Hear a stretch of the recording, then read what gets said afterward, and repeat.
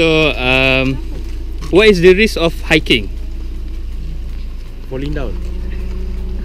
Name anything. Risk. Falling down. Falling down again. Loss. Okay. Dia kena buat begitu. Mental breakdown. Oh, mental breakdown. Can. Okay. Another risk is the risk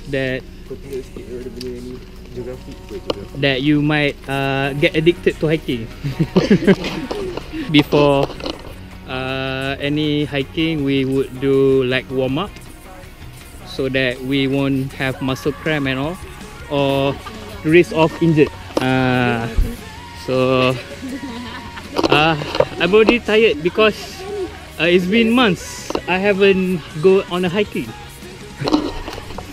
To prepare yourself for hiking, you can at least jogging every day and do a light exercise, stretching and all. Okay, another risk of hiking is you will get sweaty and maybe you can get panau or whatever lah.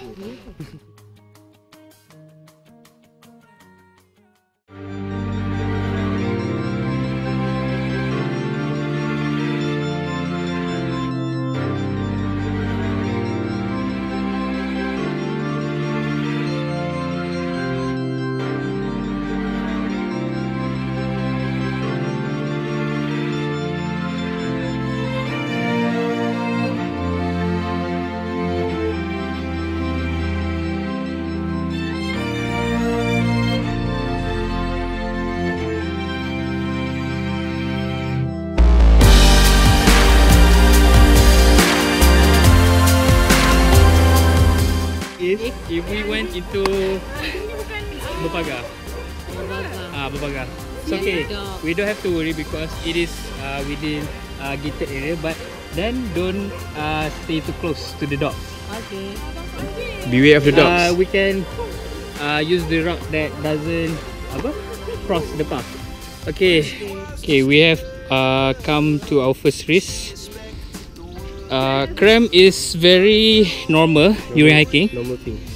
What we can do to address the cramp is by drinking salt water if there is any, or drink isotonic water so that our body get back the necessary mineral. Every time she closed her eyes,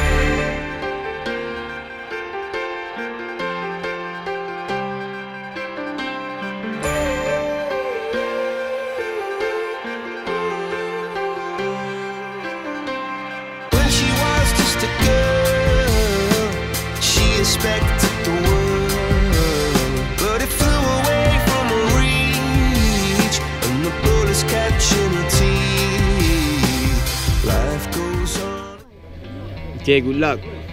Okay guys, Hold on tight.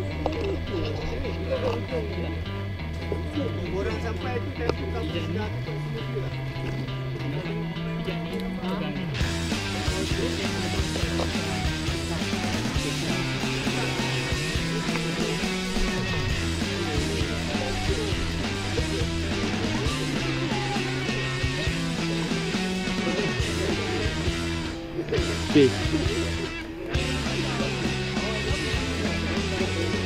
Kau pegang je tali boleh? Ni. Lepas tu kau naik atas. Kau kena yakin tu. Pijak ke? Sadar ke sana? Tak gigit, jangan risau. Boleh tak? Kau ikut melereng macam ni.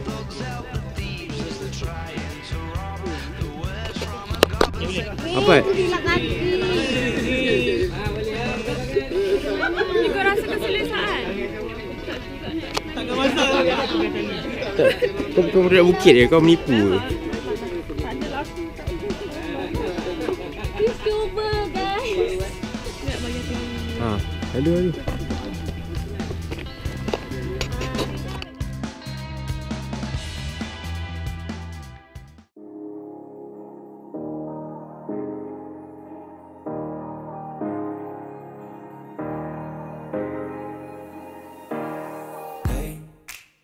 I was doing met you. I drink too much and that's an issue, but I'm okay. Hey, you tell your friends it was nice to meet them, but I hope I never see them again. I know it breaks your heart. Moved to the city in a broke down car, and 4 years no calls. Now you're looking pretty in a hotel bar, and I can't stop. No, I can't stop. So baby, pull me closer in the backseat of your Rover that I know you can't afford. Bite that tattoo on your shoulder. Pull the sheets right off the corner of the mattress that you stole from your roommate back in Boulder. We ain't ever getting older.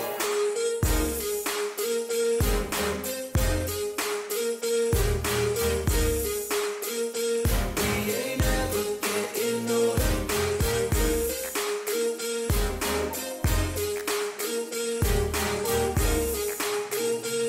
We ain't ever getting older. Look as good as the day I met you. I forget just why I left you. I was insane. Stay and play that Blink-182 song that we beat to death in Tucson. Okay. I know it breaks your heart. Moved to the city in a broke down car, and 4 years no calls. Now I'm looking pretty in a hotel bar, and I can't stop. No, I can't stop.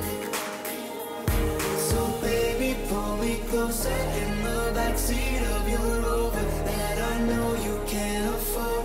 Bite that tattoo on your shoulder. Pull the sheets right off the corner. Okay. Alright, sekarang kami telah sampai kena speaking. Yes. Okay, we have arrived at the peak of Tabo Far East. So as you can see, the view is very magnificent. We are overlooking the Klang Valley Dam, and it's a bit cloudy here, but still is beautiful. Yeah. Okay, what we have learned today is we have to take risks in our life, and we have to reduce our the risk so that there is no bad thing happen to us.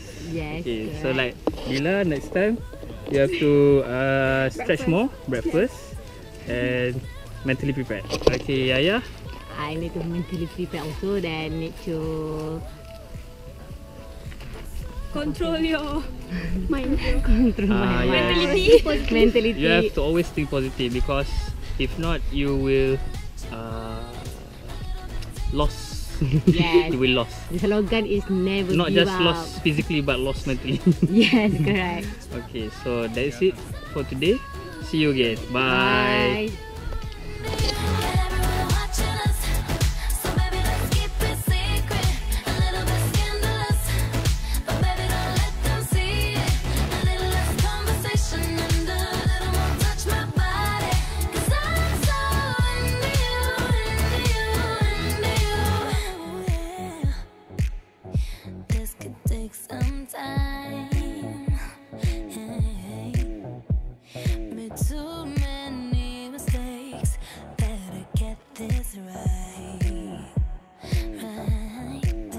Oh baby, look what you started. The temperature